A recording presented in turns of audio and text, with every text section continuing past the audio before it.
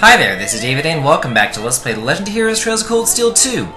Last time, we made it through the Ignis Shrine, conquered it, defeated the Guardian, and now we're going to go on up here and get the Zemurian ore that we need for Valamar's weapon. Wow, there's a lot of ore there. Looks like a really big load. Oh, that's true, Emma. Yeah.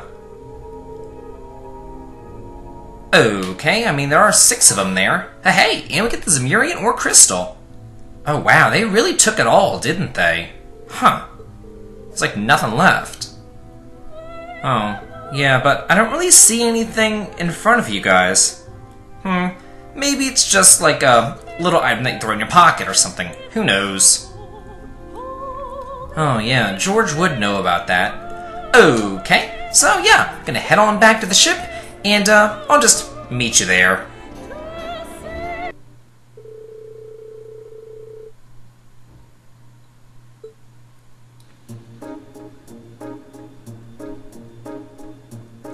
Oh, everybody's here, and there's the ore in a coffin?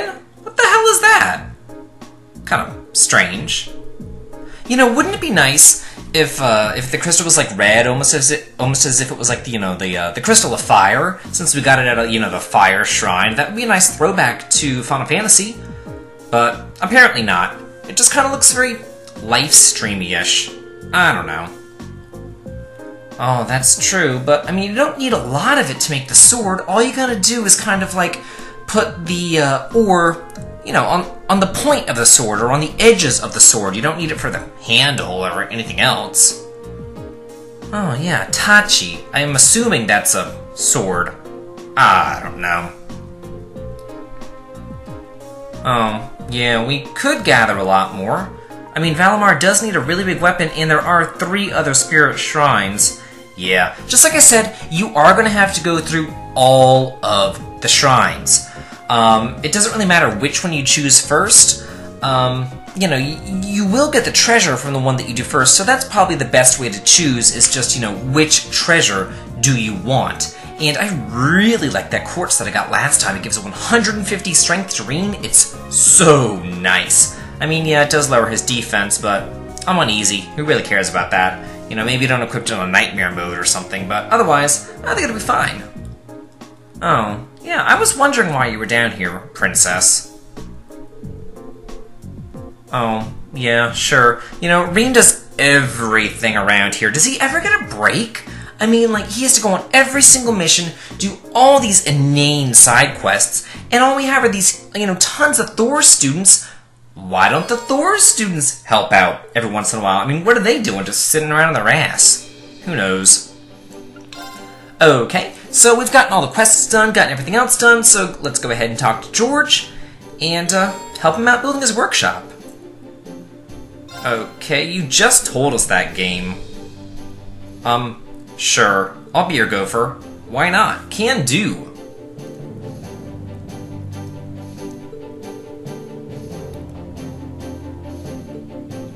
I can imagine building an entire workshop would be incredibly exhausting. Wow, look at the size of that sword! It's huge! Oh, and there's the coffin full of the ore back there. I guess you didn't put it onto the sword yet?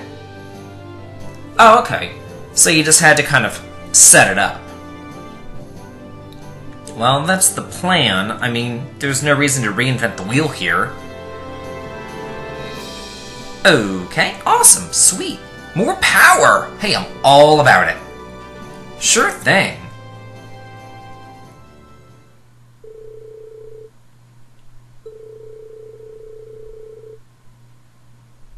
Oh, it's hard to work with? That's not good. Wait, Valimar helped out too? What could Valimar possibly do?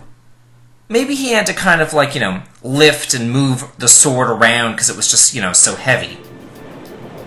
So it's Christmas Eve, hey! Has this entire game only taken place within the course of, like, 1 month so far? It really seems that way. Because didn't it start, I want to say, on, like, December 8th was the first day, I'm pretty sure? And now we're only, like, what, 16 days in, I think? We're getting a lot accomplished in not that long a time. Oh.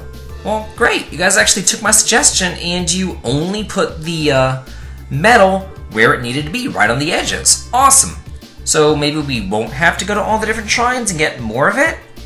Hopefully not, but no. We're gonna have to go. Yeah, I'm sure it was. There's Celine being a bitch again, as usual. I like Celine. She's just, like, no matter what you do, she's always just so mean to you. She's just like a cat. I think all cats are like that. My cat was growing up. She was evil. Oh, but I miss her. She's gone now. Okay. Yeah, certainly. Well, what's going on? Oh, you're all still here. Toa? Is that you? What's wrong? Are you okay? What happened to your hat? Toa? What's wrong? It's not like you to be so flustered. It's terrible. We got an emergency report in from the Twin Dragons Bridge. It's Celdic. Celdic? What happened to Celdic? It was set on fire by the Kreuzon Provincial Army. What? What? Oh no, that's horrible. I hope everybody's alright. Okay. Hey, and we get to choose our party, but at this point it really does not matter who is in your party at all. Just pick whoever, I don't really give a damn. We're gonna get to choose, our party later anyway. This is pretty much your party just for exploring, so whatever, it doesn't really matter. Wow, Celdic looks really bad. Ooh, looks like it wasn't just set on fire, it looks like it was run over by tanks too. Is everybody alright? I don't see any people. Oh, there they all are. Oh, well, everybody looks fine. Hopefully they're all safe. I mean, that's, one shining thing at least. Yeah, no kidding. Oh, probably just to, set an example and not let towns declare neutrality, because of course, as we all know, neutral towns in JRPGs never get attacked! Of course. Poor Eustace. Isn't the Kreuzon Provincial Army led by Eustace's father?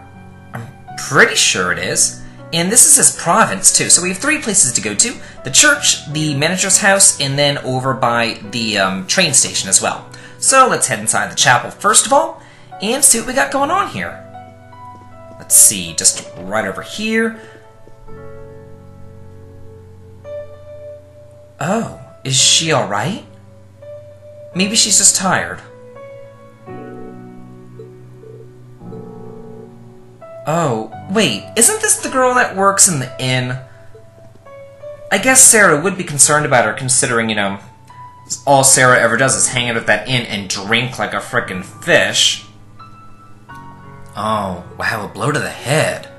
So is she in a coma? Does she have brain damage? I hope that she's not going to be a vegetable.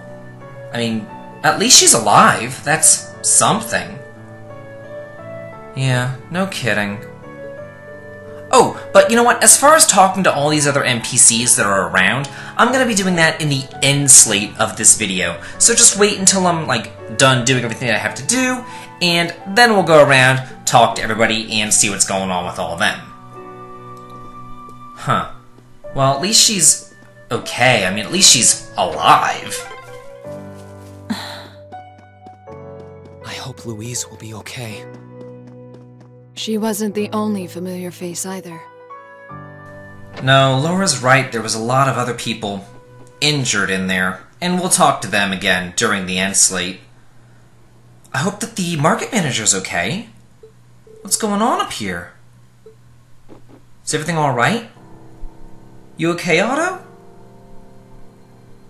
Maybe he's in a coma too? Come back to you? Is he dead? What happened to him?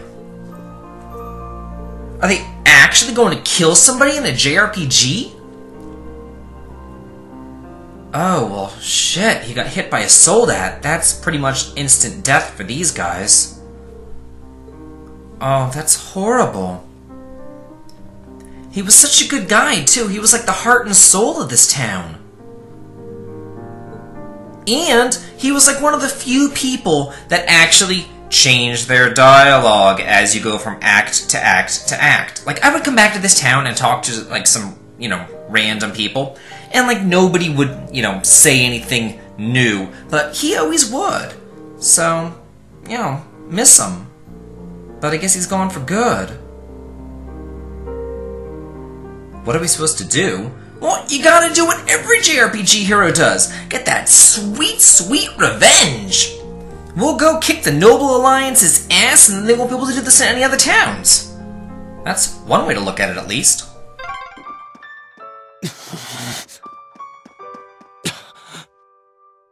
Poor guy. I really do feel bad for him, I've gotta say. Oh, hey, how are you doing? Looks like the whole crew's here. Oh, well, no problem. We couldn't exactly hear this news and then not come. Yeah, more than likely. Yeah, under the leadership of Eustace's father. Poor guy, I feel bad for Eustace, I really do. I mean, he must feel so conflicted right now. Yeah, no kidding, Laura. Oh, really? Huh. So, in a way, you're kind of at fault for this because your soldiers couldn't hold the bridge, so they broke through along with these asshole Jaegers. How are they not able to stop the Jaegers? Anybody can stop these Jaegers, especially if it's like those bugbear Jaegers that we saw earlier, or last time during that, what was it? It was that, that airship side quest that we had to do. They were useless. They could probably fight them off with shovels and pitchforks or something. I mean, come on.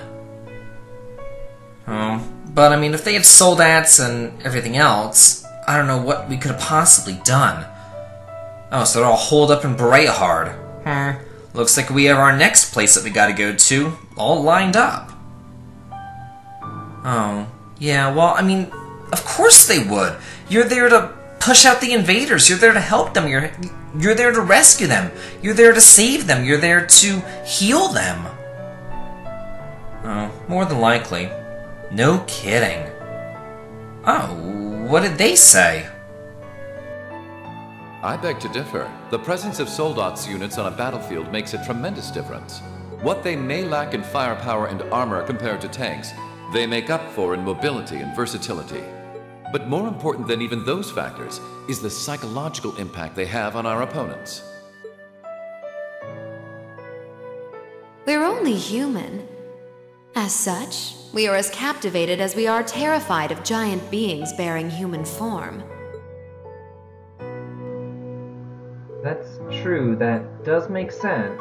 I mean, honestly, who wouldn't be afraid of that? You're living your own peaceful little life in this little town, this little village, and all of a sudden, this huge, like, 3-story tall Soldat comes marching into the village along with tanks, and they set fire to the whole damn place. Everybody, of course, would be terrified. You'd be running for your life. Oh. Yeah, the fatality. That's right. Poor guy. No kidding, he was such a good guy. He was like the heart and soul of this village. And he was like the only person who actually, changed his dialogue in meaningful ways. It really was kind of ridiculous. Every time I come back to this town to, like, check up on the dialogue and everything, I would talk to pretty much everybody and, like, they would say the exact same thing. Except for him. Every once in a while, he would have something new to say. So, that was kind of nice. Well, of course it's a war, but, of course, we also can't fight on your side, because that would make things far too easy. We still have to fight in our third way, our third faction. So what I'm going to do now is go around and talk to all the various NPCs during the end slate, and next time on Let's Play The Legend of Heroes Trails of Cold Steel 2, we're going to kick Eustace's dad's ass. This has been David. If you like this, please like, comment, and subscribe, and have a good day.